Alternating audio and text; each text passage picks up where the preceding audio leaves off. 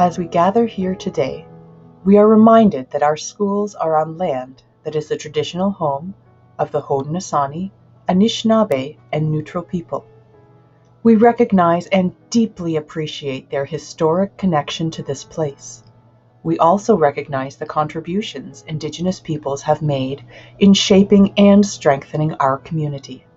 We are grateful for the opportunity to meet here and reaffirm our collective commitment to make the promise and the challenge of truth and reconciliation real in our education community.